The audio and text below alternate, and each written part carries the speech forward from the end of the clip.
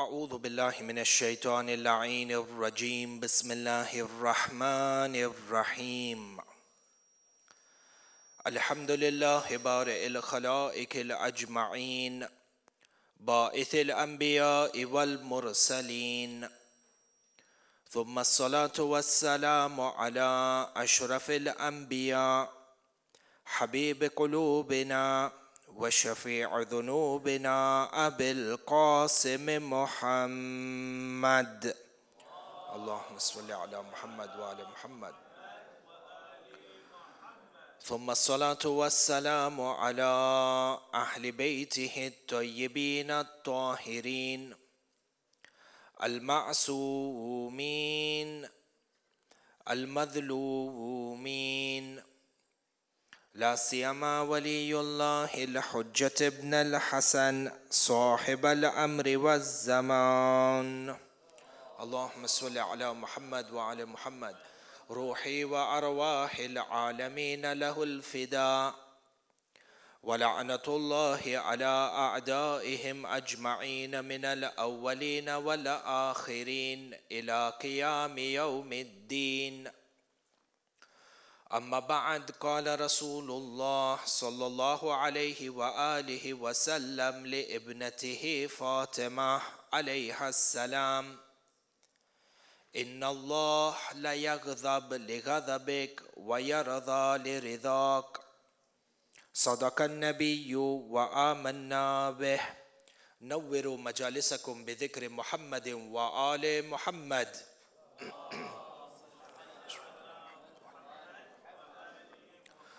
I would like to begin first and foremost by thanking the Shabab who have gathered here tonight to uphold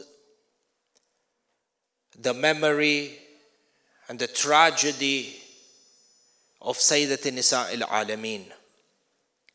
From the brothers and the sisters who have given up their Saturday night to show their loyalty to Sayyidat Nisa al-Alameen.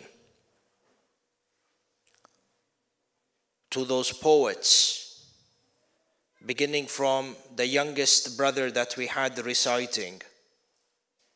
And this attendance of these majalis by honorable people like yourselves, the youth.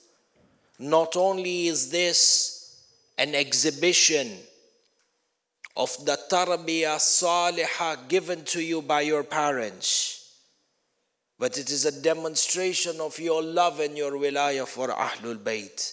For indeed, your presence in these majalis have a great symbolism. Your attendance in this majlis symbolizes, is an attestation of your loyalty to Sayyidat Nisa al-Alameen. Your presence over here denotes, had I been there on that day of Saqifa, I would have ensured that no harm would have come to the door of Fatima. Leave harm to Fatima, the door of Fatima. The dust at the doorstep of Fatima would not have been touched. Fahaniyan lakum. Congratulations to you for being in this divine registrar that shall be reviewed by Sayyidat Nisa al-Alameen herself. And we pray to Allah Azza wa Jal that we may have tawfiq for so long as we are alive to uphold the dhikr of Sayyidat Nisa al-Alameen. All of this with a loud salawat ala Muhammad wa ali Muhammad.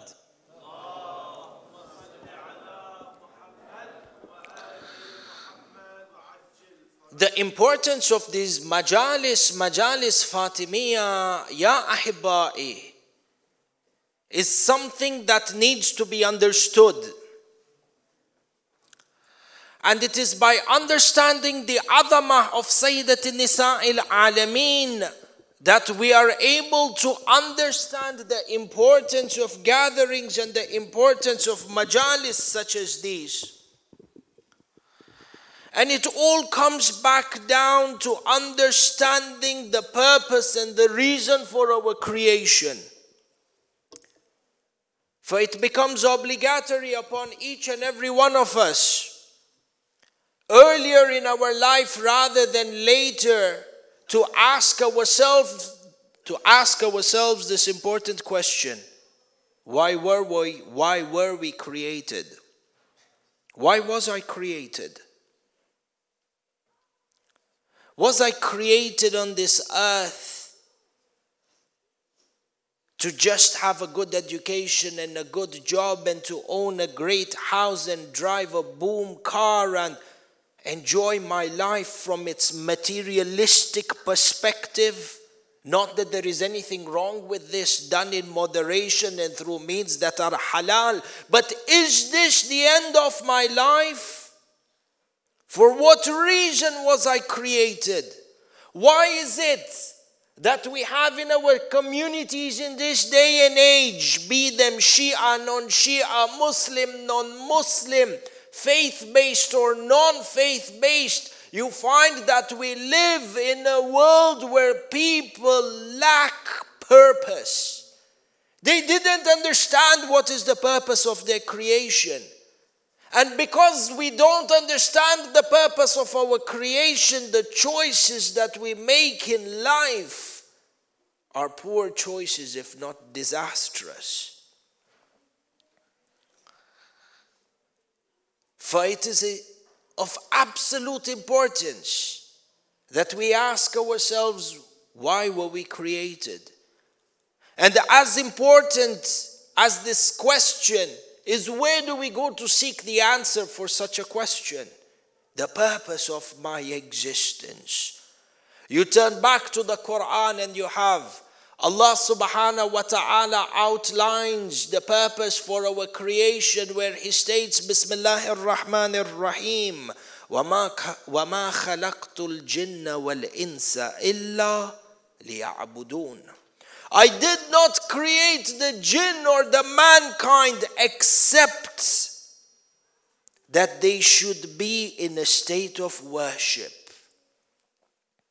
And the worship over here, ahibai, does not mean being restricted to prayers or a state of sawm, with all due importance to salat and all due importance to sawm. The word ibadah is not restricted. These two aspects are aspects of ibadah, but not ibadah being restricted to it. For we come and we ask ourselves the question, what is ibadah? What is to be in a state of worship? What is meant over here, liya'budun, present continuous tense, like the way the ulama of grammar will say fi'l mudari, liya'budun, meaning that when a present continuous tense verb is used within the Quran, yani a constant state. So long as you are alive and so long as you are breathing, you are within this da'irah of worship of Allah. Meaning that every breath of yours, you are in a form of obedience. Every act that you perform, you ensure that you are not disobeying Allah Azza wa Jal. For making life choices that are within this realm of obedience towards Allah Azza wa Jal. And if you break this down even further, it means aiming for a life where every action of yours is either governed by the rules of those that are the wajibat or the mustahabbat. And that which is mubah also becomes mustahab. And on the other hand, to refrain from those acts 100% that are from the haramat. And as a person ascends in his ranks, he begins to refrain from even that which is makruh, until his entire existence dissolves as per the will and the accord of the creator of the universe. If this is the purpose of our existence, how do we achieve this? There are multiple steps, which is why you find within the hadith, Amirul Mu'mineen, Imam Ali ibn Abi Talib, salawatullahi wa salamuhu alayhi, states, Allahumma salli ala Muhammad wa ala Muhammad, awwaluddin ma'rifatuh. The first step of religion, anyone seeking religiosity, anyone seeking Islam, anyone seeking to fulfill the purpose of his existence, which is to be an abid, which is why you say in your tashahhud, ashhadu anna Muhammadan abduhu wa rasuluh. The word abd in the verse liya'budun, and your purpose of existence. For the first step in religiosity is ma'rifah of Allah Azza wa Jal, seeking knowledge. And the role and the importance of seeking knowledge, particularly in the aspect of usuluddin, tawheed, adala, nabuwa, imama, and ma'ad. You and I, are we able to prove the existence of Allah subhanahu wa ta'ala?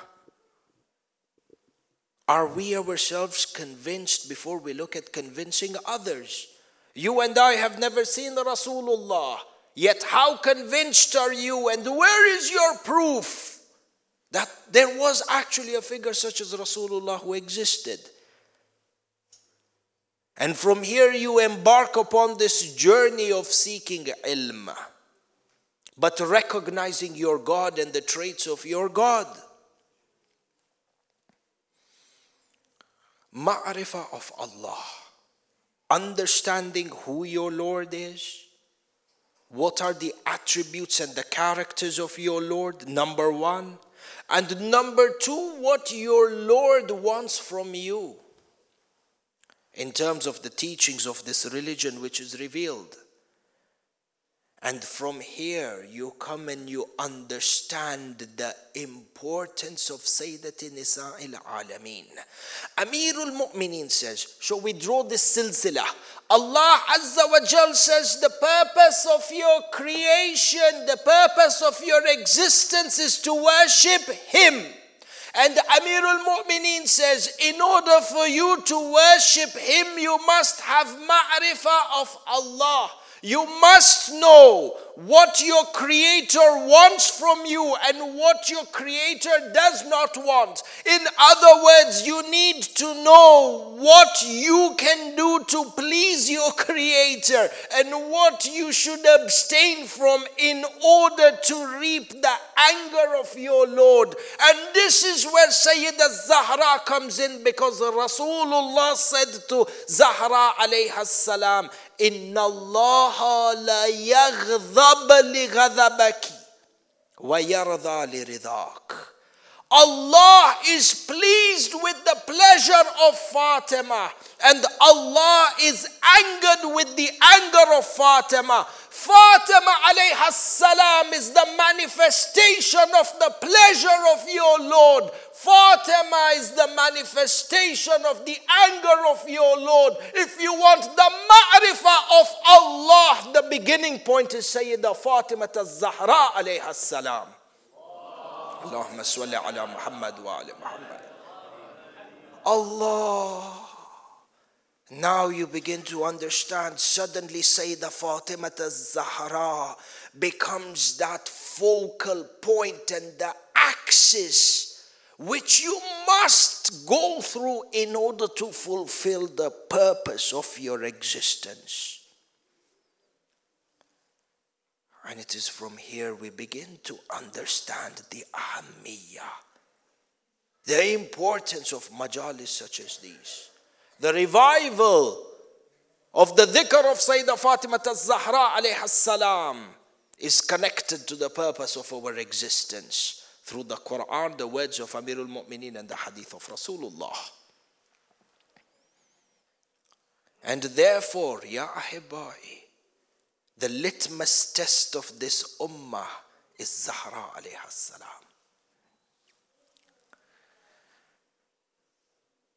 Our goal is to seek her pleasure and to refrain from her anger, because it is the manifestation of the anger and the pleasure of the Lord.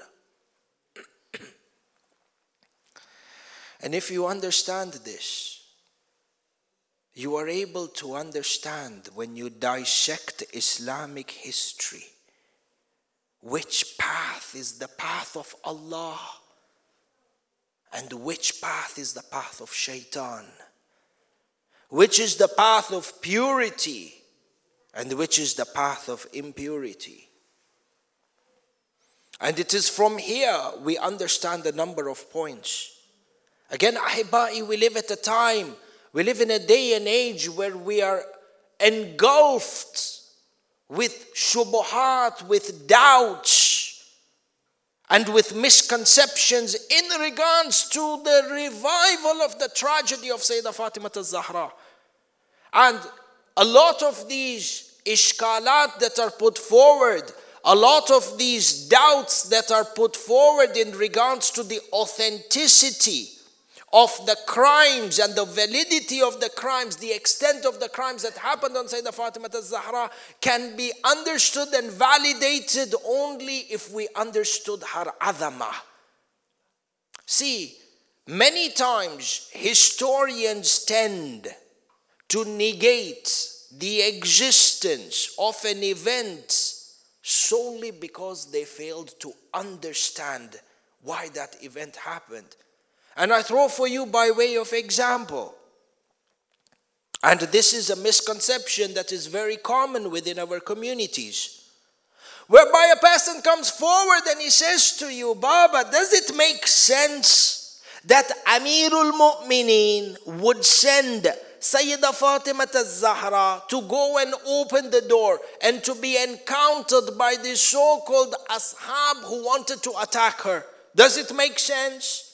And if you are in your house with your respected family and you have your wife and you know that there are people who are violent in nature at your doorstep, into Zaman would you send your wife?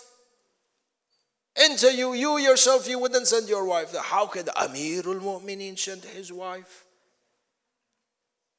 Ishkal.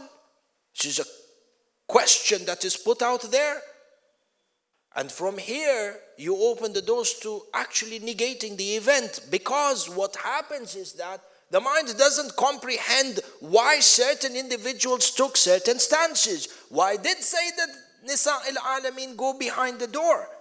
And it is important for us to be able to discuss these concepts and to understand the answers, not only for us to have conviction, but in order for us to pass this conviction on to others, for us to have that eloquency when it comes to speaking about our religion and defending the fundamental tenets of our religion and the divine personalities of our religion. The first answer, passing real quick because we have a masa'ib which is pretty lengthy to recite as well. The first answer to such an ishkal is that who said Sayyidat Nisa al-Alameen was going to open the door? Because the question that is put forward in order to negate this entire event is that why would Amirul Mu'mineen send Sayyidah Fatima al-Zahra to go and open the door? Allahu Akbar. When you read through the entire historical narrations, whether they are authored by our scholars or from the scholars of the Mukhalifin, from the Amma or the Khassa, you will not find a single text that says that Sayyidah Zahra went to open the door. Who said she went to open the door? If she really went to open the door, do you think they would break down the door on her? No, she didn't go to open the door. This is one. Where did this thought come from? Who made up this story? She didn't go to open the door. This is number one. Number two, then the question is that why did Amirul Mu'mineen send Sayyidah Zahra to go and open the door, knowing that these people are violent in nature, and know that this is not a new question? This is not a new ishkal. It is not a new question that has been brought up in this day and age. Some baffling discovery to try and invalidate the tragedy of Zahra. La. It was from that very day of Saqifa. The people who came to attack the house of Amirul Mu'mineen themselves were surprised that Fatima alayhi salam were behind the door. And the traditions go on to mention that Ibn Sahak, the first time he shouted out, "O Ali, come out of the house and give bay'ah and enter into that pledge of allegiance which the entire ummah has accepted." Sayyidat Nisa'il Alameen stood behind the door and she said to him, "What is it that you want from us?" At that point, the Taghut of the Ummah says to Sayyidah Fatima al-Zahra, "And why is it that Ali has sent you to the door while he sits in the house?" For this ishkal is not ishkal something new. The attacker of Sayyidah Fatima al-Zahra himself was baffled. So the question is that why did Sayyidah Zahra go forward? Why did she stand behind the door as a rebuttal? Over here, there are a number of answers. We shall take two, inshallah, that are convincing and sufficient. The first one, coming back to the hadith where Rasulullah said to Fatima alayha salam, "Inna Allah la yaghdab li ghadabik wa yarda li ridak," meaning that Fatima, in this ummah, rather in this creation, in this universe, is the manifestation of the pleasure of Allah and the anger of Allah. Tayyib. If you understand this, there is a dispute in the ummah upon the martyrdom of Rasulullah. Who is the rightful Khalifa after Rasulullah? Is it the people of Saqifa or is it Amirul Mu'mineen? The Muslim Ummah is confused. Give them the benefit of the doubt that they forgot about Eidul Ghadir and Bay'atul Ghadir. Forget about all the traditions of Rasulullah that are mentioned in regards to Amirul Mu'mineen. Inta minni bimanzilati Haruna min Musa. Benefit of the doubt, the ashab forgot. Rasulullah has passed away on the assumption that there is a genuine confusion where the Muslim Ummah doesn't know who is the Khalif. Is it Amirul Mu'mineen Ali ibn Abi Talib or is it Fulan? And there is a dispute in the Ummah. Who does the Ummah go to in order to get a solution to the dispute? Yani, how can the Ummah find out, is Allah happy with Fulan as a Khalif or with Ali ibn Abi Talib as a Khalif? The answer is you go to Sayyidah Zahra, because this hadith, by the way, which is narrated by the Amma and the Khassa, and from the Amma you have Majma'u Zawaid of Al-Haythami and Al-Hakim in his book Al-Mustadrak, who mentioned that Allah is angered with the anger of Fatima and pleased with the pleasure of Fatima. So in this point in time, when the Ummah wants to understand who is the Khalif with whom Allah is pleased, we have to go to Fatima. And every free soul must ask himself, on that day of Saqifa, who did Fatima take as the Imam? And this is what she said to him. Tughyanuka ya shaqi wa ilzamuka bil hujja. When he asked her, why have you come behind the door? She said, your evil oppression forces me to take this stance, and that I may be the ultimate divine proof over you.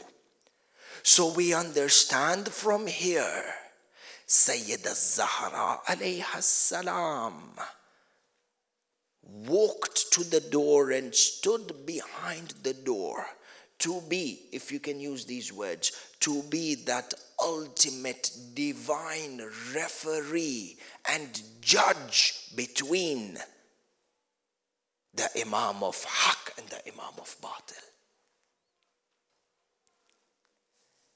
And for this she paid a very dear price.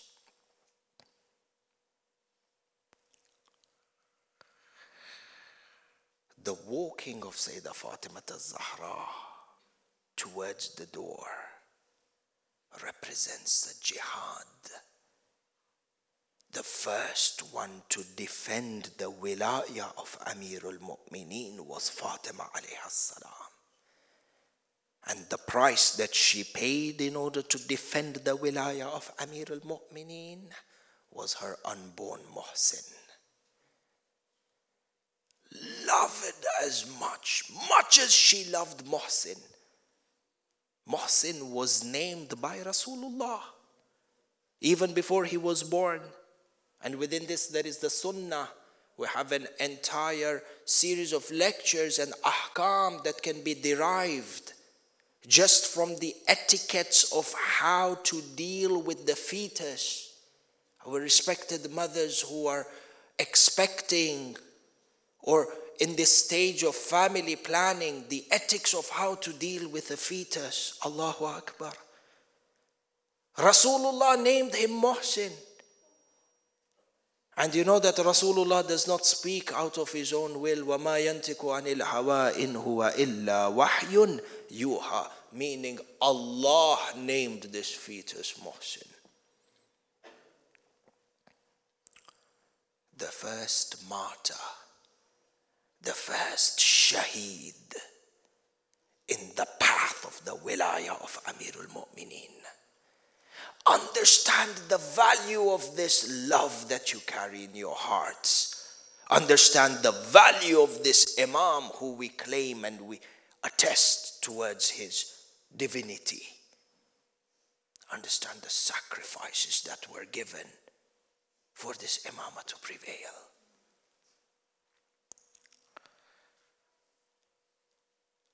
And from here begins these events of sorrow and tragedy that have left a deep wound not only in the hearts of Ahlul Bayt, but in the hearts of the Shia until the day of judgment. A wound that perhaps can never be healed unless through divine intercession. Because even on the day of judgment, the Shia in their shrouds will cry for that broken rib of Sayyidah Fatima al-Zahra. I want to recount for you, to end this majlis, in very brief, in a chronological form, the attack that happened on Sayyidat Nisa al-Alameen's house. And for you brothers and sisters, I want to take you to the city of Medina al-Munawwara. And even though our bodies are here in Alperton, our hearts and our minds are in the city of Medina. And it is as if you are sitting between the house of Sayyidah Zahra and the Masjid al-Nabawi and you are watching these events transpire in front of you. Allahu Akbar. The narrations mention that upon the Bay'ah of Saqifa, Kunfudh was sent by the Jibt of this Ummah to go and seek the allegiance from Amirul Mu'mineen Ali ibn Abi Talib. Kunfudh went 3 times to the house of Amirul Mu'mineen to seek the allegiance, but 3 times Amirul Mu'mineen turned him back and refused to pledge the allegiance. On the 4th time, Sayyidat Nisa al-Alameen came behind the door and she said to Kunfudh, I bear witness that you are causing me anguish and anger, and none of us shall give you the allegiance so long as Ali is in the house. Kunfudh returned back to Masjid al-Nabawi where the people of Saqifa were seated, and he reported back to the Jibt and the Taghut the words of Fatima al-Zahra. At this point, the second one stood up and said, "What do we have to do with the words of the women? For indeed they are emotional and they have no weight." Allahu Akbar. Look at the attacks and the insults on Sayyidah Fatima al-Zahra. The words of the women have no impact. At this point it is narrated, Ibn Abi Quhafa stood up and he said to the people in the mosque, "Bring Ali from his house and force him to give the bay'ah. ائتيني بهم بأعنف الأنف وإن أبوا فاقتله." Bring him out in the most violent of ways, and if he refuses to come, then kill him. The narrations mention that the army got together. Allah, an army. The narrators mention that 300 people came out of Masjidun Nabawi from the Muhajirin and the Tulaqa. From amongst them was Khalid bin Walid and Mughira ibn Shu'bah, led by Ibn Sahak and Kunfud, 300 of them, with torches and with spears. Sayyid ibn Ka'az says, as they marched towards the house of Amir al-Mu'mineen, I heard the hooves of the horses, and it is as if the land of Medina was shaking with the number of spears that were being hit on the ground. They surrounded the house of Fatima. Ibn Sahak called out, "Ya ibn Abi Talib, come out and give the bay'ah and agree upon what the rest of the ummah has accepted."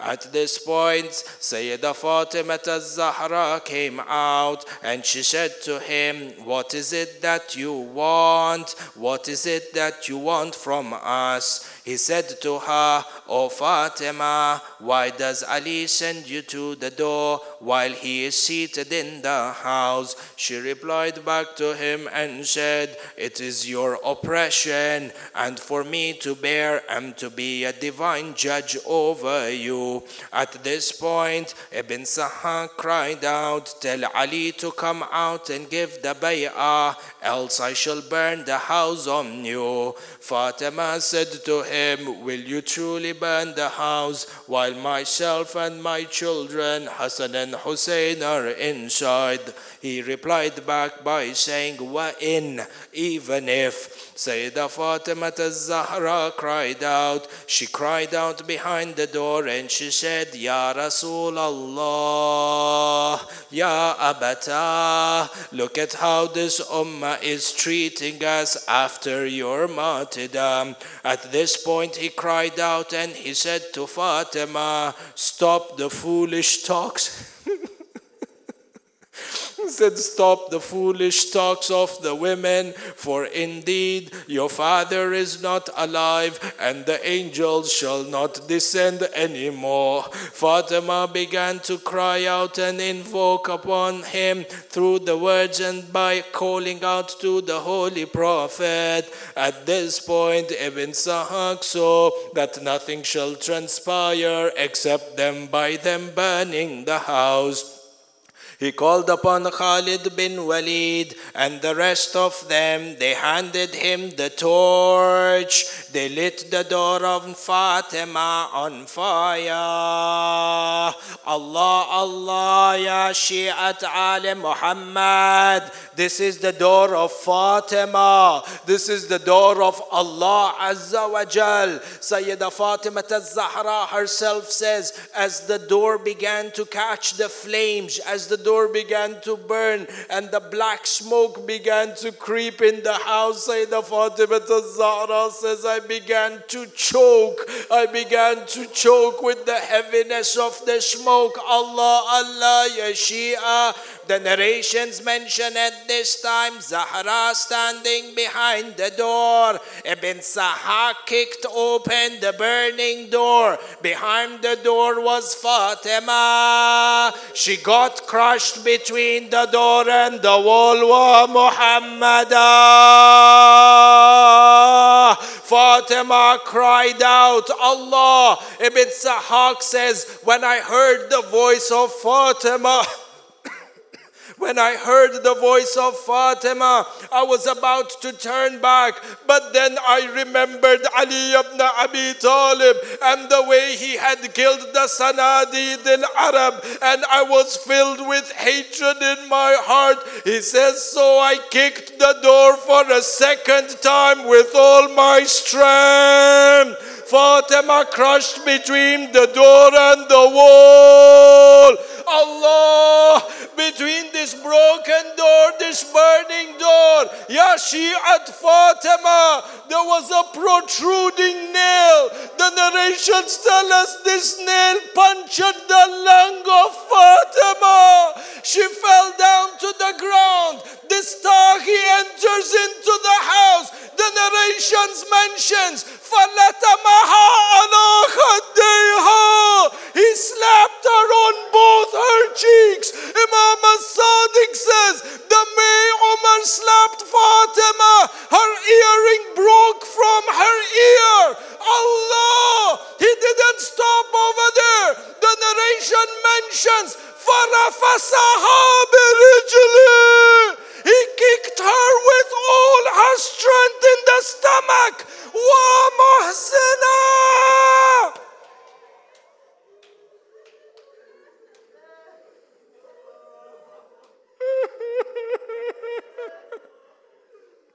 Allah, wa Muhsina!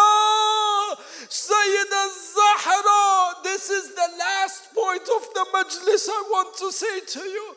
Before she cried out, Ya Fidda Sannidini, the narrations mention she sat down on the ground, a broken rib, Muhsin Shaheed, with tears flowing down her eyes. She turned across the room. I don't know if this will capture you, but wallah, it breaks the heart. She says she turned her face across the room with tears rolling down her eyes. Her eyes met the eyes of Amirul Mu'minin.